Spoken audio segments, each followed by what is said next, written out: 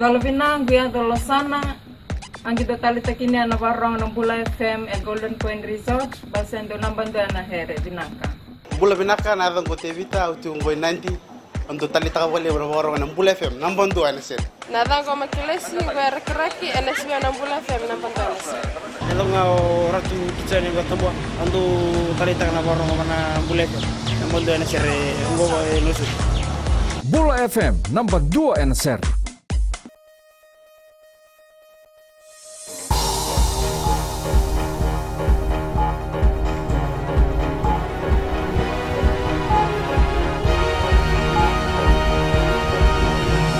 Good evening, this is FBC News. I'm Jackie Spade. Tonight, police received complaints of sexual harassment in evacuation centres. Government and the United Nations launch humanitarian appeal for people affected by Cyclone Winston. And RFMF Police and Correction Services heads appointed.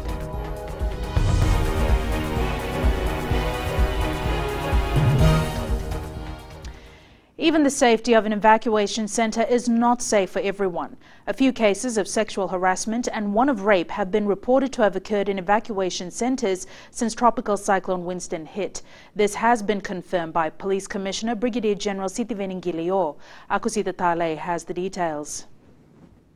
People forced to live in evacuation centres around the country have been warned of criminal activities like sexual harassment and rape. Police Commissioner Brigadier General Sithiweni Ngiliho says they've noticed some despicable people are taking advantage of Fiji's current situation and are committing criminal assaults against others. Keep in mind that they have been through a hard time, and to not make matters worse by getting involved in illegal activities. Our women and children are there in evacuation centers, and they are the most vulnerable.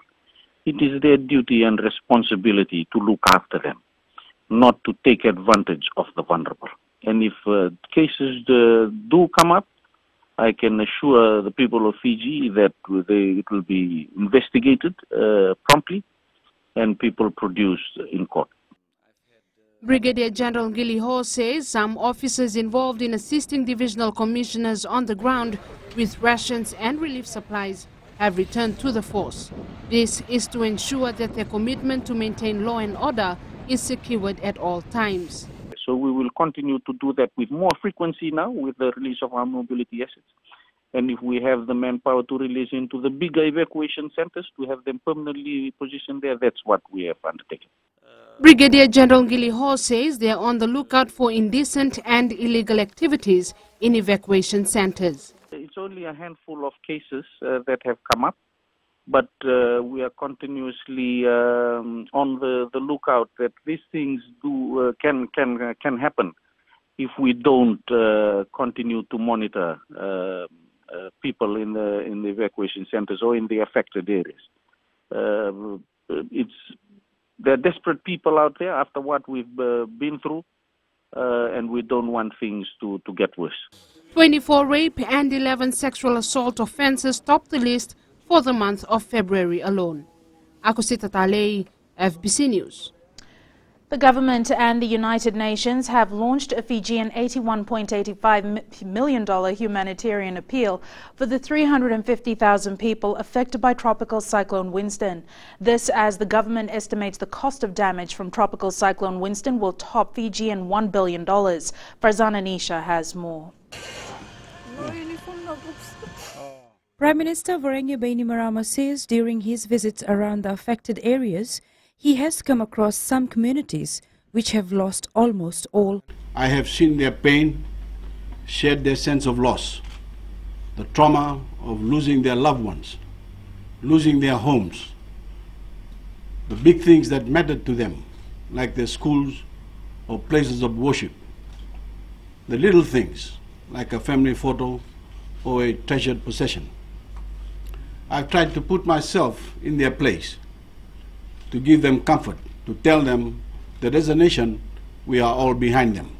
The Prime Minister says people in the most dire situation greeted him with a smile and were greatly moved by his visit. Winston did not destroy the spirit of the Fijian people. In fact, it has made them stronger. All over Fiji, people have held up signs saying stronger than Winston. And every Fijian knows it is true. We are stronger than Winston. We will recover and we will rebuild. And we will do so with our many friends in the community of nations with whom we stand so proudly, and especially at this time. Bainimarama thanked the governments of Australia, New Zealand, India and France for their logistics support and extraordinary effort in helping Fiji. UN Humanitarian Coordinator Osnet Lubrani says this initial support to overcome the massive scale of devastation is just the start. We will need to help those people affected to rebuild their lives for the future. The UN and its international partners stand by to support the government and the people in any way we can now, but also for the longer-term recovery efforts. We are here for the long haul. Shelter, health, water, food security, sanitation and hygiene, education and protection have been identified as the most urgent needs and are covered by projects in the appeal. This appeal is a preliminary estimate of needs and is open to revision as assessments are completed. Farzana Nisha, FBC News. The Constitutional Officers Commission has confirmed the appointments of the RFMF, Police and Corrections senior officers following a meeting of the Constitutional Officers Commission today. President Chochi Konrote has appointed Rear Admiral Viliame Naupoto as the commander of the RFMF. Brigadier General Siti Veningilio has been appointed as the police commissioner. Commander Francis Keane, who was former PS Infrastructure, has been appointed as the commissioner of the Fiji Corrections Service. All the three appointments have been made effective from today. Prime Minister Voreqe Bainimarama has urged people affected by Tropical Cyclone Winston to be patient about the provision of relief assistance. Bainimarama made this comment while visiting affected villages on the island of Ovalau. Ali Kimbia has more. Prime Minister Voreqe Bainimarama has apologized to the people of Ovalau due to the delay in the distribution of food rations in some of the villages on the island. Visiting over 10 villages who were severely affected, Bainimarama didn't mince his words, saying his intention is to ensure the well-being of all Fijians. I want to apologize to all of you that sometimes assistance can be late. I was saying to all the villages I have visited that not many knew of the extent of damage that Winston brought to Fiji. The damages here in Vuma is also in Koro, Vanuambalavu, and many other islands in the Lomaiviti group. Prime Minister Voreqe Bainimarama has told villagers here in Vuma to accept the fact that more places in the country are isolated and relief assistance will be delayed. Bainimarama says that the government will ensure that all Fijians who are affected by Tropical Cyclone Winston will get a fair share of relief assistance. Bainimarama says the government will assist the villagers in rebuilding their lives. The government is trying its best to assist those whose houses were destroyed, and also students who had their schools destroyed. The government will try and get things back to normal. Villagers were content with the first wave of food rations, and for the Prime Minister to visit them with assistance was something that brought back the unique Fijian smile. I want to thank the government that some assistance have been given to us, like tarpaulins, water, temporary houses, and what we needed daily, especially the assistance to help our kids and elderly. We are thankful to the government that we are able to be assisted. We can say that God has provided this, and for the government to really help us in time of need, we don't know what else to say. Despite the devastating destruction left by TC Winston, many of the villagers have started rebuilding their lives. One of the worst affected villages in Ovalau is Nauwo. The massive destruction was just speechless. Bainimarama also took time yesterday to thank inmates from Namboro who were deployed to the island to assist in the rebuilding of St. John's College in Rawadi. Bainimarama also held discussions in all the villages he visited and enlightened them on government's plan to assist in rebuilding their lives. Ali Kimbia, FBC News. 10 students from Queen Victoria School have been questioned and released due to the alleged theft that occurred at the time when Tropical Cyclone Winston hit Fiji 2 weeks ago. At the time of the alleged offence, most of the boarders had gone home due to the cyclone. Chief of Intelligence and Investigations ACP Luke Navela says statements of the students have been recorded and most of them who are involved are juveniles. 2 laptops and students' belongings like jerseys have been recovered. What we are currently doing, getting information from the students at QBS, and at the same time we are conducting an inquiry and interviewing people who are involved in this case. More to come, and hopefully we'll finalize the case soon. Navella says police investigations are continuing. A number of schools continue to be used as evacuation centres across the country. However, Education Minister Dr. Mahendra Reddy is now pleading with those evacuees currently in schools to arrange alternative housing. Maggie Boyle reports.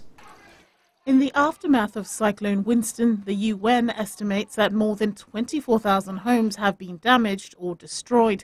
With more than 350,000 people displaced, schools as a temporary evacuation shelter has been a mainstay for most. But evacuees are now being asked to try and move to other alternatives. I'm also urging the members of the community who are using schools as evacuation centers, if they could make alternative arrangements and clean up the school ASAP so that classes can resume. Education Minister Dr. Mahendra Reddy is sympathetic of the situation, but returning children to their classrooms is a priority. He adds other government agencies are on the ground to assist where they can.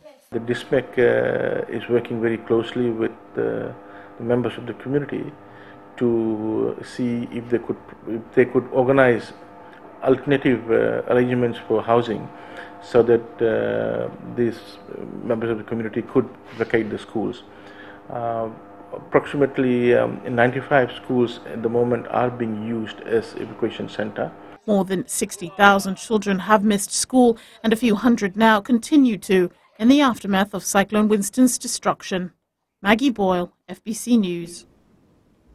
Still to come, Fiji Roads Authority works overtime to ensure relief supplies can get to those still in need after Tropical Cyclone Winston.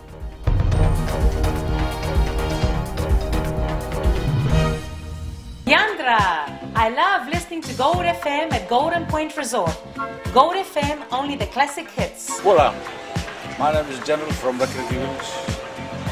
I love listening to Gold FM, only the classic. I'm Moses from Valeu. I love listening to Gold FM, only the classic hits. My name is Marida Manako. I'm from Kandavu. I like listening to Gold FM, only the classic hits. My name is Tilipa from Tavor Town. I love listening to Gold FM, only the classic hits. Gold FM, only the classic hits.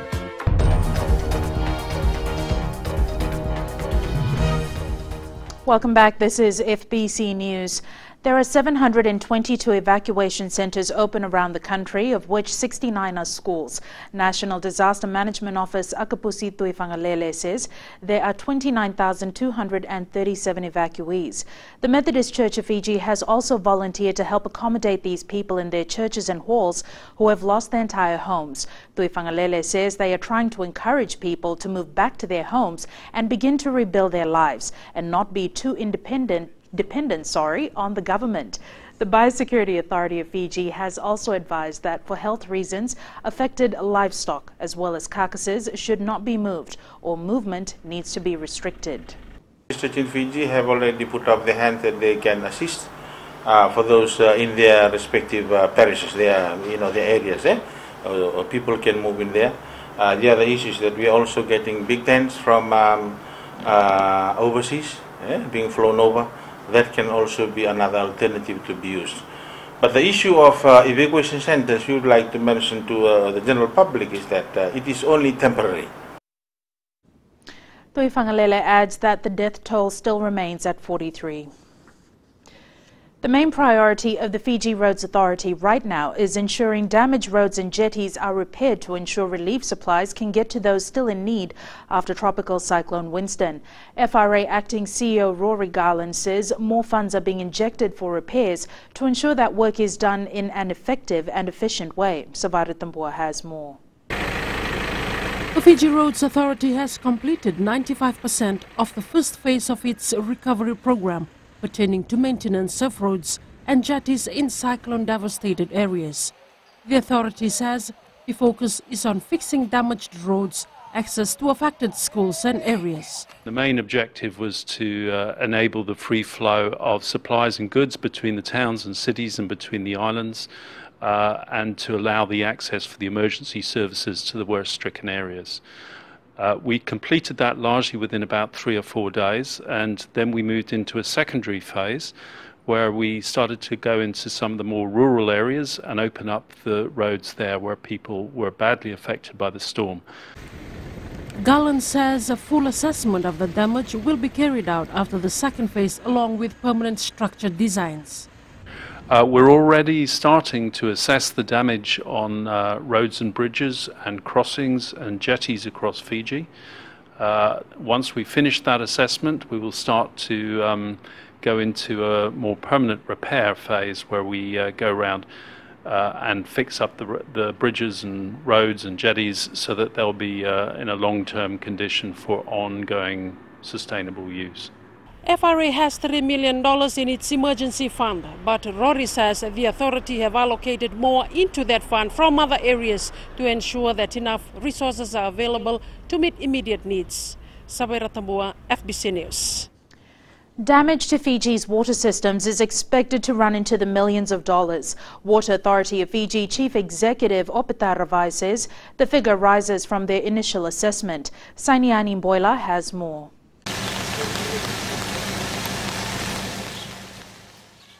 WEF is well underway with its damage assessment after Tropical Cyclone Winston devastated most of its 227 pumping stations around the country. It'll run into the millions, because so far we've supplied about 6.5 million liters of water through trucks. These trucks cost about $1,000 a day to hire. So, it's when this is finished, when we finish our water cutting, when we finish repairing all the 233 rural schemes, we will then determine the final figure, but definitely it'll run into the millions. WEF has revealed that most of these pumping stations are currently running on its backup systems.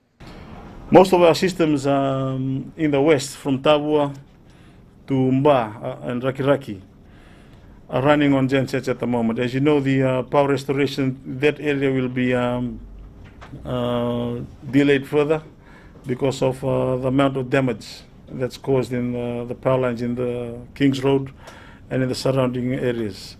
Ravai adds a distribution plant in southern Taveuni was severely damaged. WEF personnel left for Taveuni and the Lau Group yesterday to assess areas affected and begin with water restoration. Work is almost done in most urban areas as Water Authority of Fiji now concentrates on the 233 villages that are currently affected. Ravai says they are working hard to restore our water system as soon as possible. Sainiani Mboila, FBC News. The Catholic Church is playing a more active role in helping those affected by severe tropical cyclone Winston. The Church has deployed teams to assess the damage and provide people in these affected areas with much-needed help and comfort. Ellen Stalls tells us why. The Catholic Church is mobilizing people and taking a very active role after such an incredibly life-changing devastation. Archbishop Father Peter Loy Chong says teams will be sent to places like Ra and Tawasamu, parts of Vanuatu and Taveuni, to see what is needed and help in any way they can. Something that we have been trying to put together about 2 years ago, anticipating disasters. Previously, Catholic Church has not been that well structured or strategized to meet this disaster. Under the leadership of the Archbishop, the team is ready to help with donations from members and people willing to assist, which are still coming in. Well, this is a perfect opportunity for the Catholic Church to reach out to its members and those who have been affected by Tropical Cyclone Winston. Archbishop says it's also a time to reach out and tend to their spiritual needs. In these times, people not only ask for food and money, but also search for the deeper questions of why is this happening, you know? Counseling is where Father Frank Hoare comes in. With over 25 years of experience in psychology, the priest says the effects of the cyclone, if left unchecked, could be deeper than people know. The children who went through this trauma may easily regress and become more like they were 2 or 3 years ago. They may start sucking their thumb, or they may cry easily, or they may be clinging. So it's important not to reject that, but rather to accept it. And for instance, to give plenty of hugs, to reassure them. On a positive note, Father Horn says Fiji's culture and communal living and extended families provide a web of support that helps them cope in such hard times. Ellen Stalls, FBC News. Fijians who have been tangled in a dispute for a long time and had no means to take the matter to court can now get justice by mediation services facilitated by the Fiji Mediation Centre. Chief Justice Anthony Gates says Fijians can now take their grievances and disputes to the centre against financial institutions, insurance companies, traders and service providers. A forum was held in Suva this morning to discuss on the way forward for the newly established centre, which included code of conduct, policy and procedures, fee structure and public awareness campaign strategy.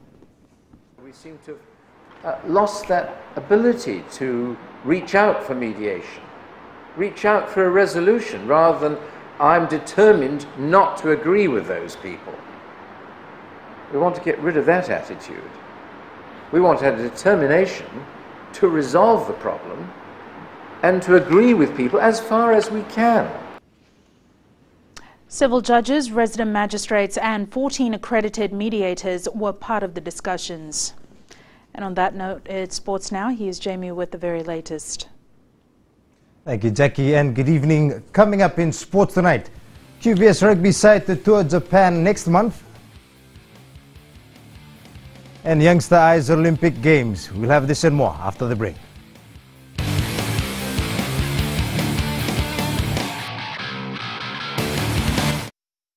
मैं हूँ रेहान खान गुरबो तालेबू के जैसे festival एग्रेट है गुरबो में उसी तरह मिर्ची FM number 1 है गुरबो में एलिन लटका में मिर्ची एफएम को लॉक कर दिया जाए मिर्ची एफएम इट्स हॉट हम नकाशी से साइमान है हमारा फेस्टिवल जैसे नंबर 1 है वैसे मिर्ची एफएम नंबर 1 है माय नेम इज दिनेश हम नैंडी में काम करता है स्लीपिंग जायंट जिपलाइन में और मिर्ची FM is hot I like it मिर्ची FM it's hot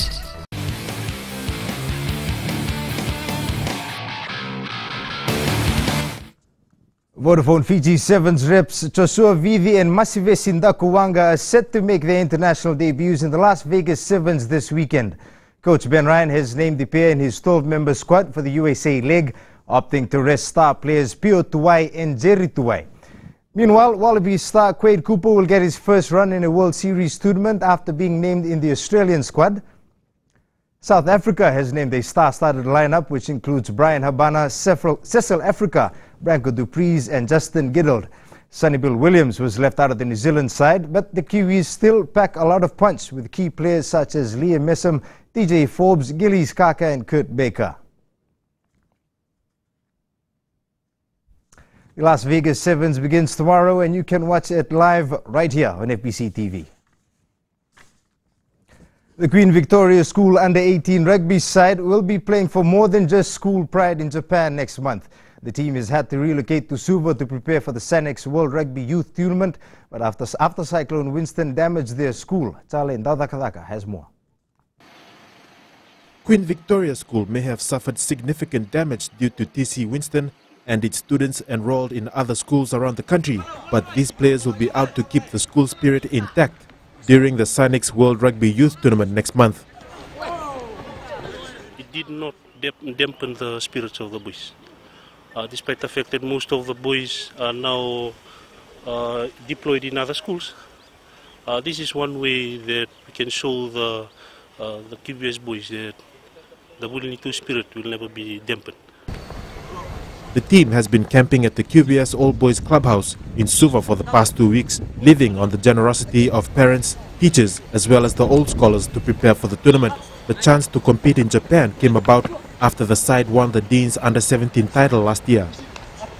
It comprises of all the established, well-known schools from around the countries around the world, 16 countries, and they will be playing in this tournament. And from there, we hope that it's going to strengthen our plan towards the Dean's tournament, Dean's Trophy for next term. The players are also being helped by national scrum coach Alan Muir and former national rep William Ngandolo. What started off as just a tour to build up ahead of the Dean's competition has turned into a mission to unite QVS students all over the country after the devastating effects of TC Winston. Talento Takataka, FBC Sports. The Vodafone Fiji Under-20 rugby side has upped the tempo of training as the Junior World Trophy in Zimbabwe fast approaches. The 30-member squad assembled in Suva this morning and went through a mental training exercise with a recognized psychologist before moving to the team camp in Nasese, where the players will be based for the weekend. Today is our mental session by Dr. Galin. And in the afternoon we will be with Ellen Miwa, the expertise coaches, Moses Roluni. And we need that knowledge for the boys. And the focus is on the set pieces. And that is where these expertise coaches, specialist coaches, come in. The Junior World Trophy will be held in Zimbabwe on April 19th to May 1st. Fiji is pooled with the hosts Uruguay and Samoa. 21-year-old Joseph Turangambedi is living his dream in the Vodafone Fiji Under-23 camp. The marksman who plies his trade in New Zealand is one of the hopefuls trying to earn a ticket to the Rio Olympics. Rohit Deo caught up with him at training today. Inspiration from his dad led him to take up football as a career, and he is not regretting it. Joseph Turangambedi says he is enjoying his stint with the Fiji Under-23s. The scene so far is very well, it's very organised. The trainings are well planned, obviously because of Frank Farina. He's bringing the philosophy into the Fiji game.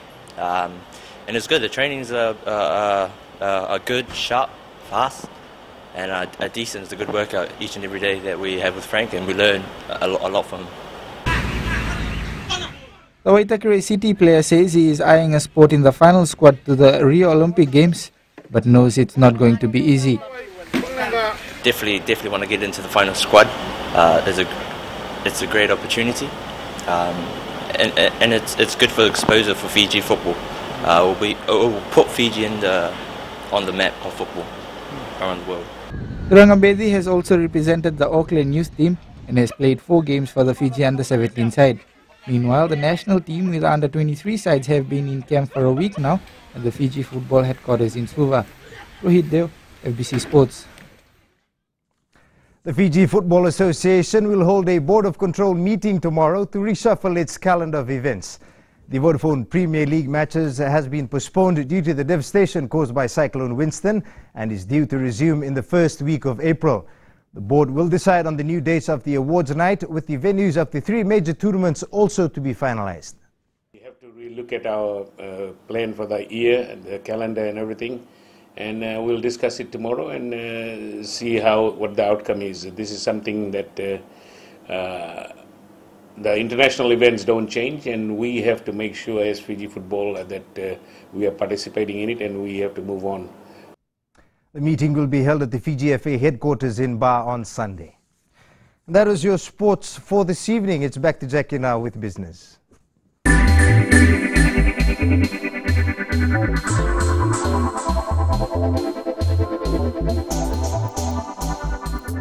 Merchant Finance and Investment Limited will now be known as Merchant Finance Limited. A function was held last night to celebrate the launch of the company's new name and 4 new products. The 4 new trade finance products include Trade Finance Local, Trade Finance Import, Trade Finance Export and Agri-Trade Finance. Reserve Bank of Fiji Governor Barry Whiteside says the credit institution has played an important role of servicing customers in sectors which the banks may consider as high risk. The launching today is also testament to the confidence of our financial institutions as they continue, like Merchant Finance Limited, to evolve and develop products that specifically meet the needs of a developing market. Indeed, the board and senior management must be acknowledged for the strategic direction and for rising to the challenge to design and offer products to fit the requirements of their customers. The launch coincided with the company's 24th anniversary this year.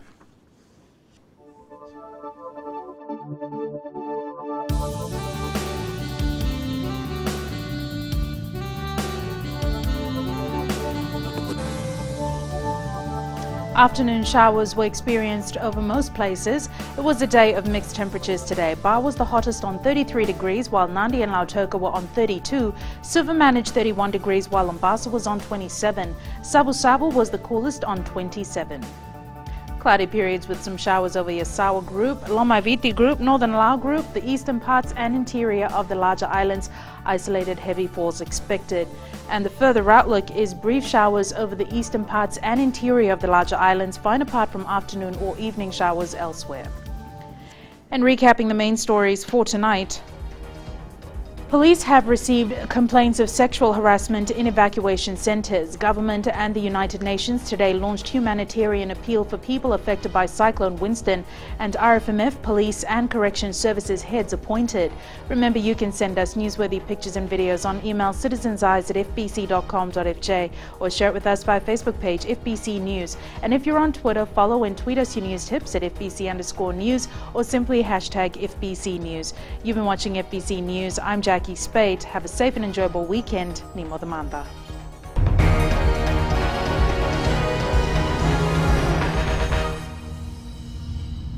I'm Sarah, I'm from Tafwa, and I love listening to Today FM. Today FM rocks. My name is Freddy, I'm from Gamiatong. I listen to Mario on the traffic jam every afternoon. Hi, my name is Salah, I live in Asinu. Today FM rocks. My name is Denasa and I'm from Lutoka and I love listening to Today FM. My name is Wulamila, I work at Golden Point Resort. I love listening to Today FM, it rocks in Rakiraki. I'm Mary from Mandera. I love listening to Today FM. Today FM rocks. We love listening to Today FM. Today FM rocks. Today's hit music on Today FM.